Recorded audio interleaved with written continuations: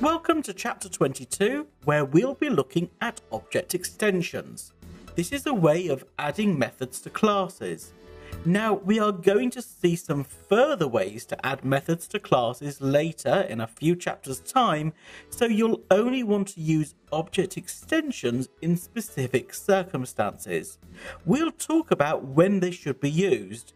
In general, you should use this functionality when you believe the author of a pre-written class, which you cannot change, should have included a method, but they didn't. You need to think carefully before you start extending objects in this way. It would be really bad practice to start adding extra functionality to classes using this feature when there is a better or more sensible way to do it. It really is designed for when there's something critical that's missing and you don't have editing rights to the underlying class. We'll then see how to write the code to extend an object. This is a bit fiddly. It involves creating a specific file structure, but that's not unreasonable, as you will tend to plan creating object extensions. They're not something to do without careful thought. This is a more technical chapter than some of the earlier ones, and if you think you're never going to need this functionality, then it's fine to skip this chapter. I've talked about it because this is the way in which Groovy has added extra functionality to some of the Java classes, and you might have a project that does have a particular use for this. I've included at the end of this chapter a practical exercise for you to have a go at, but if you decide to leave this chapter for now, then this won't stop you carrying on with the rest of the course. So let's make a start.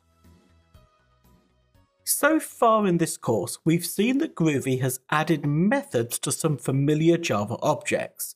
For example, in Groovy, the integer object has a method called times. This allows us to create a simple loop.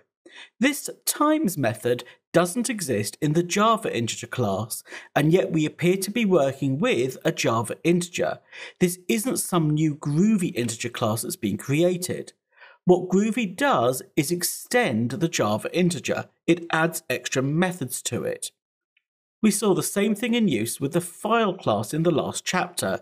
The standard Java file class has extra methods when it's used in Groovy. In Java, if we want to extend a class, then we would create a new class that inherits from the existing one. For example, I could create a class in Java called enhanced file, which inherits from the Java file class. That would work in both Java and Groovy. But I can't do this with every class. Any class that's defined as final can't be inherited from. Again, this is the same as both Java and Groovy. You can't inherit from a final class. And the integer class is a final class, so I can't create an enhanced integer class. Groovy, however, gives us the ability to add methods to existing classes, even if they're final classes. That's how they put the .times method into the integer class, and we can do the same sort of thing. Now, this is a very significant move. In Groovy, we can add our own methods to the base classes. If we think that a class is missing a key method, we can add it ourselves. Let's take the integer class for example. Now, I think the people who wrote Java and Groovy should have introduced a .factorial method. If you're not familiar with the factorial of an integer, then this means multiply together all the integers from 1 to the number we first thought of. So 5 factorial means 1 times 2 times 3 times 4 times 5. If we called 5.factorial, I expect we'd get the number 120 returned. That's the result of this calculation. So how would we go about adding this factorial method to the integer class? Well, Groovy gives us a way of programmatically adding new methods and parameters to existing objects without touching the original object's code. Any changes we make will only apply to the current application. We're not touching the base class and we're not therefore changing it permanently. So let's see how this works.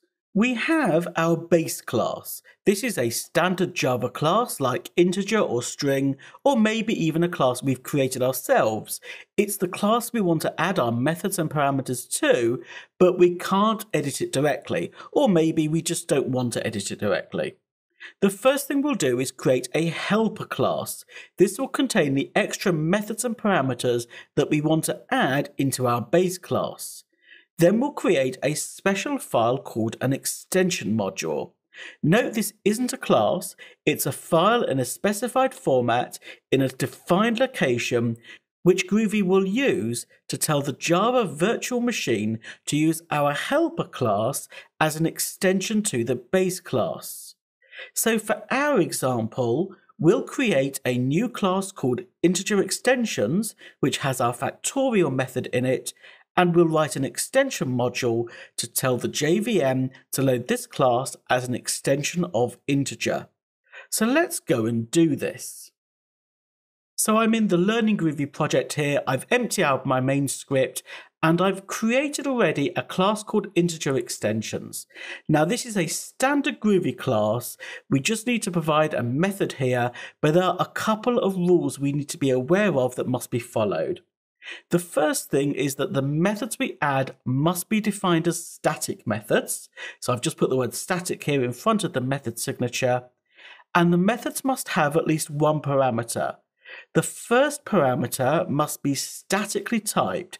We say explicitly what type of parameter it is. And as you can see, I've said this is an integer.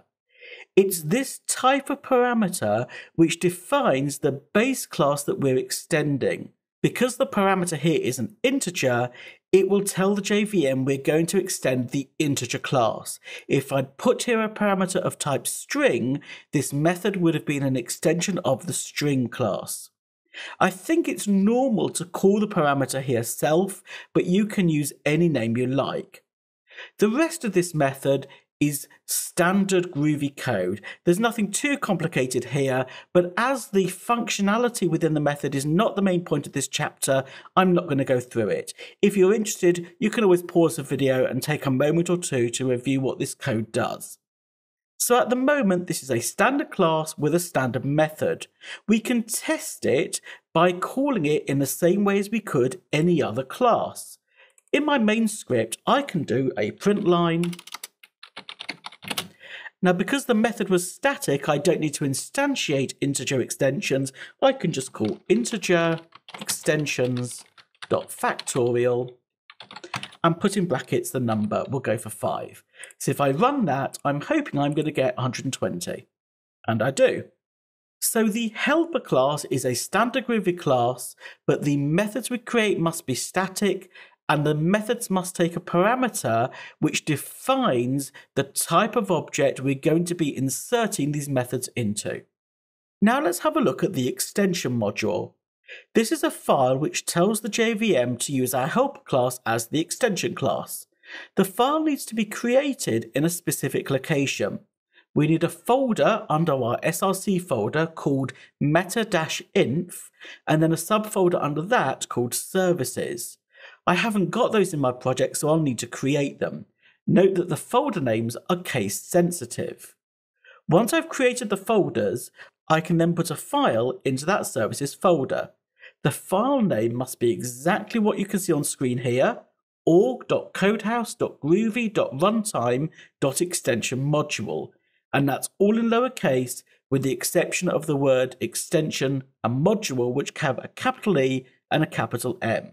The content of that file is 3 lines, and I've put the general syntax here. We have a module name, and that can be absolutely anything, a module version, and again, that can be set to anything we like. And then here's the important line, extension classes equals, and then the fully qualified name of our extension helper class. If we put it within a package structure, we'd need to include the package structure there. So let me go and create the extension class now within my project. In my src folder, I first need a subfolder called meta-inf. And that's all in capitals. Under that, I need another folder called services.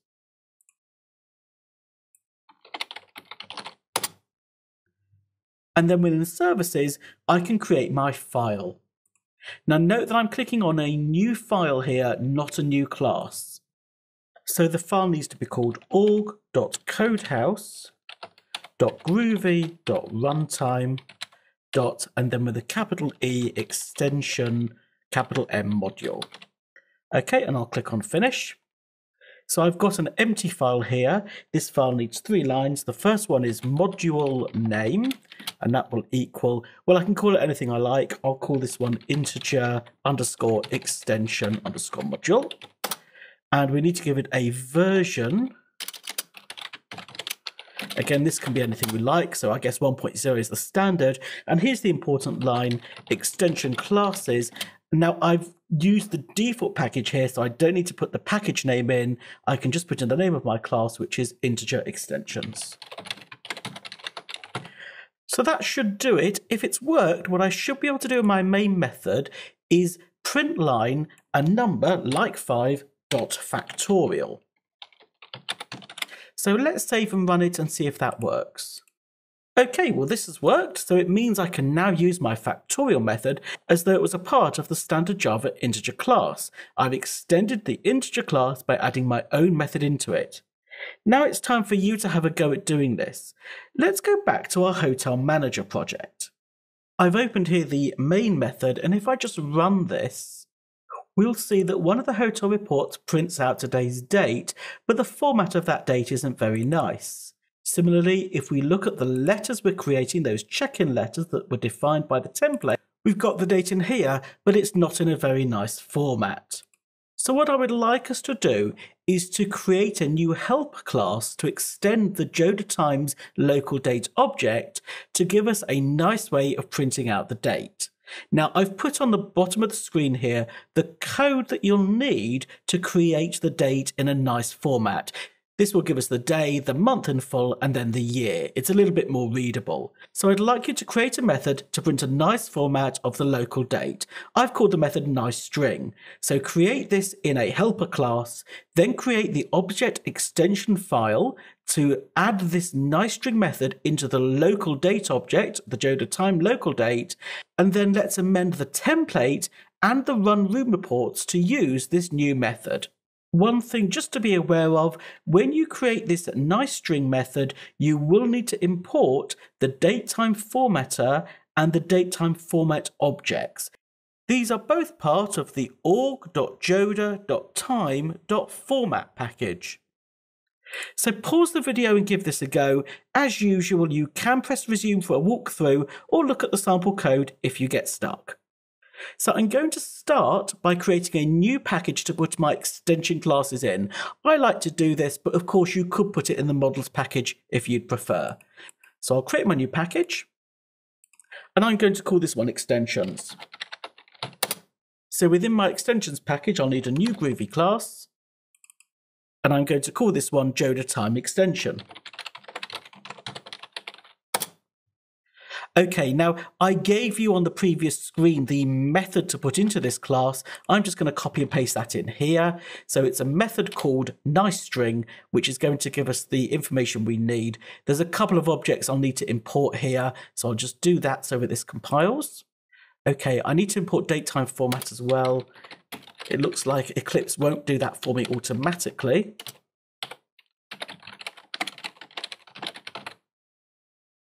Okay, so that's our helper class. Now let's create the object extension file.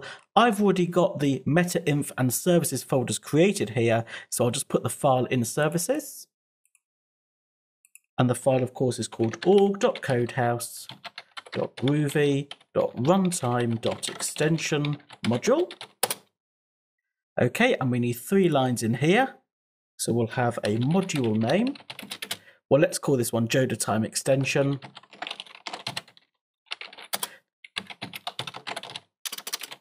The version can be 1.0, and our extension classes, well, I've got it in a package this time, so that needs to be extensions.joda_time_extension. That's the package and my class name. So that should do it. That should add our new method into the Joda Time class. Now what I need to do is change the 2 different places where I want to print out my date. So the first of those is in the template. Here's our template. We're currently printing out the date value. That is a Joda Time local date. So what I want to do is do date.niceString.